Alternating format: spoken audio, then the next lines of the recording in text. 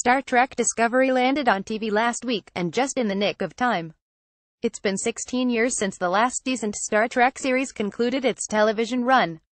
Yes, I'm forgetting Enterprise. I recommend you do the same. Those have been very long years for those of us who built our weekly schedules, social lives, and marriages around the rhythms of Star Trek. Sure, we had the occasional movie, but the latest crop of Star Trek films were action movies set in space, not the real Star Trek we count on to use science fiction as a mirror of our real-world dilemmas. In the absence of weekly episodes that we could count on to provoke conversations about the ethics of holographic labor or the paradoxes of time travel, my husband and I were forced to resort to talking about things like our children, or worse yet, our feelings. Ugh. In her bi-weekly column The Digital Voyage, Alexandra Samuel investigates the key psychological, social, and practical challenges of migrating to an online world. Reach her on Twitter at @asamuel. I recognize that not every marriage is as dependent on Star Trek as ours. We named our dog after a Star Trek character. We've dressed our kids as Star Trek's evil Borg for Halloween. I may even have chronicled our latest family vacation in the form of a captain's log. The needs of the many. What makes Star Trek essential not just for me, but for any contemporary tech user, is its role in helping us understand our relationship to technology. Star Trek has been famously credited with helping inspire such innovations as the communications headset, the smartphone, computing tablets, and voice-controlled computers. So it's tempting to tune into the new series for a sneak peek at whatever might inspire a new generation of inventors. Neural implants, biological computers, something else that's not where we need help today, though. Silicon Valley is stuffed to the brim with gadget-crazy entrepreneurs who are busy thinking of the next devices we need and many we don't. Where we really need help is in learning to live with the technologies we have. And there are lots of reasons to think Star Trek is positioned to help with that. Star Trek invited its audience to see social and technological development as inextricably linked. Just look at the biggest technology dilemmas we have today. How can we have the benefits of abundant, free information without the liabilities of fake news? How can we enable connection and community across difference without descending into flame wars and trolling? How can we harness data to make smarter decisions and offer better products and services without losing our privacy and autonomy? These aren't technology challenges, they're social, political, and economic challenges that have been created, sharpened, or amplified by technology. And when it comes to engaging with the intersection between technology and social issues, there are few cultural institutions that have had as much influence as Star Trek. Hailing on all frequencies by layering a post-prejudice future on top of one in which technology is so dramatically advanced and pervasive, Star Trek invited its audience to see social and technological development as inextricably linked. It's a linkage that had particular resonance in the geek subculture that grew up around both the original series and its 1980s-1990s successors. For a generation that was drawn to Silicon Valley long before it was seen as a path to wealth, techies were more likely to be inspired by passion than by money. With its hybrid of tech and social progress, Star Trek spoke to the tech subculture's 60s inflected social values and its techno-fetishism. The Star Trek universe makes its reappearance at a moment when those twin threads of Silicon Valley culture have largely been severed. Today's prototypical tech innovator is a startup founder looking for enough venture funding to launch the next unicorn, and VC firms are looking for financial returns, not social ones. Sure, there are still plenty of technotopians kicking around the East Bay, but the social problems that have been catalyzed by the internet attract far less attention and creativity than the financial opportunities tech offers. Star Trek has the potential to galvanize a new wave of technologists to think critically about the technologies they deploy and the social problems they can address. That's because in addition to depicting both technological and social progress, Star Trek has often illuminated the relationship between the two. Dig into the past few decades of scholarship on Star Trek, and you will find compelling arguments for the franchise's value in addressing such questions as the relationship between technology and freedom, the role of gender in framing our understanding of technology's triumph over nature, and the impact of the internet on the treatment of sexual identity in Star Trek itself. In Lessons from Star Trek examining the social values embedded in technological programs, John W. Hansen directly invokes Star Trek's value as inspiration for socially responsible technology development. Using the movies Star Trek II and III as his reference points, Hansen argues that the conflict between the heroic Federation and the belligerent Klingons usefully frames the conversation around the social ends of technology. Discovery is slated to include the first openly gay character in the Star Trek TV series.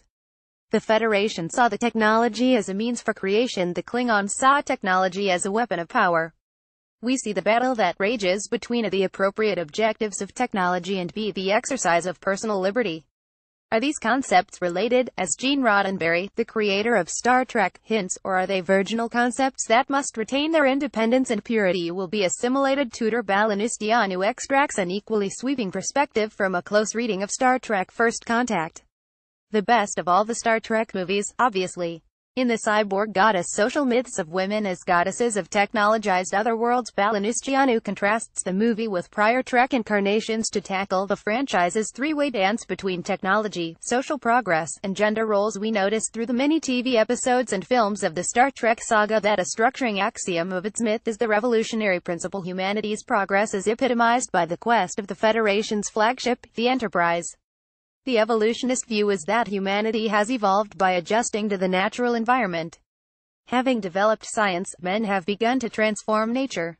Watching First Contact through a feminist lens, Balanustianu argues that the movie's portrayal of the villainous cyborg species, the Borg, is a departure from the series' historical depiction of tech progress. The social organization of the Borg adapts not by conquering nature, as in Enlightenment evolutionist-based visions of progress, but by integrating it with technological culture. In First Contact, this integration is perceived as a threat because it allows for the acknowledgement of a woman-nature relationship that, undermining the hierarchy of technological environments, placing men in a privileged position vis-a-vis nature and women, reclaims women's leadership as creators of technoculture that does not need to subordinate nature. A Kirk's scene in a comic by Reaper Sun. If Star Trek has often considered the relationship between technology and social progress, the franchise has also been shaped by that very interplay. P.J. Falzoni offers a great case study of this dynamic in the article, "The Final Frontier is Queer Aberrancy, Archetype and Audience-Generated Folklore in Case/Fiction." For those unfamiliar with the genre, Falzone sums it up as follows: known by various names, Spirk Case, Kirkspec Case is defined as fan-generated art, stories, novels, poems, songs, or other creative media that take as their starting point an imagined romantic relationship between the two principal characters of the original Star Trek film and television series.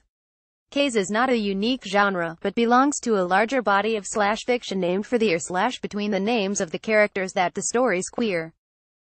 By definition, deals with same-sex characters that, in the parent narrative, are avowedly or assumedly heterosexual. Not only was Case the first manifestation of a narrative, it has also proven to be the most widespread and enduring because the Star Trek narrative is ongoing. What makes Case such a great laboratory for exploring the relationship between tech and social progress in the Trek universe is the Internet's unique role in fostering the medium.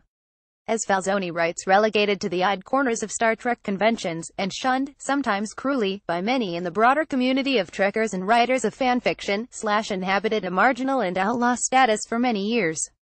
Then came the Internet, what Cumberland 2000 calls the paradox of cyberspace. Personal privacy in a public forum has provided the infrastructure for Case to expand beyond its Trekker convention and uproots and move into a wider sphere. Cumberland notes that is no longer a curious subset of the fanfiction phenomenon, but has become one of the mainstream forms of Internet erotica. Birthing a massive genre of queer fiction and erotica should be evidence enough for the intimate relationship between Star Trek, technology, and social progress. Though apparently it isn't enough for new Spock, Zachary Quinto.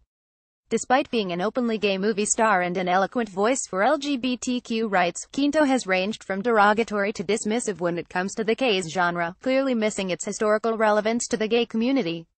Still not sold? Then step back and consider that the ultimate aim of Falzone's analysis is to argue for the relevance of Case in queering a Star Trek universe that, through its almost 40 years, has still never featured a gay character. All that changes with the advent of Star Trek Discovery, which is slated to include the first openly gay character in the Star Trek TV series. The latest Star Trek movie quietly queered the long-standing character of Sulu. After reading Falzone's article, it's hard not to credit the appearance of Discovery's Lt. Stamets at least partially to Case, since the introduction of queer characters into the original Star Trek mythos through rewriting was a way for fans to fulfill the utopian ideals of Star Trek that the creators never did. Engage the relationship between technology and freedom. The triad of gender, nature and technology. The embrace of queer identity, online, and finally on screen. These are all complex subjects for a science fiction franchise to address, and yet over the course of several decades, Star Trek has tangled with each of them. When Voyager wrapped up its 7th and final season in 2001, it was before we had Facebook or YouTube or Twitter. Now, with Discovery, we need Star Trek to once again pick up the gauntlet of addressing the complicated relationship between technology and social progress. We need Discovery to inspire a fresh generation of technologists to think not only about the kinds of technologies that could make a buck, but the kind of technologies that could make change. We need a Star Trek to inspire the kinds of conversations that made up so many of the early evenings in my marriage, conversations about how we want technology to function in our lives, and in our world. But this time, those conversations needn't be confined to the marriage bed or the family dinner table. When Star Trek Voyager wrapped up its 7th and final season in 2001, it was before we had Facebook or YouTube or Twitter. We didn't even have MySpace back then, for Pete's sake. Sure, there were Usenet groups and email lists where Star Trek fans could discuss the latest episodes and ideas, but by definition those were communities largely composed of hardcore techies. Discovery is the first time we'll have a week-by-week universe of ideas to explore, and a broadly accessible online medium in which both tech creators and tech users can discuss those ideas together. So Discovery, please bring the ideas on the complicated, messy, controversial explorations of what the relationship between technology and social progress could look like. My husband and I are waiting, and we're tired of talking about our kids. JSTOR citations. The final frontier is queer aberrancy, archetype and audience-generated folklore NK/fiction. By P.J. Falzoni. Western Folklore, Volume 64, Number 34, 2005. Western States Folklore Society. Lessons from Star Trek, examining the social values embedded in technological programs by John W. Hanson. The Journal of Technology Studies, Volume 26, Number 2. Summerfall 2000. Epsilon Pi Tau, Inc.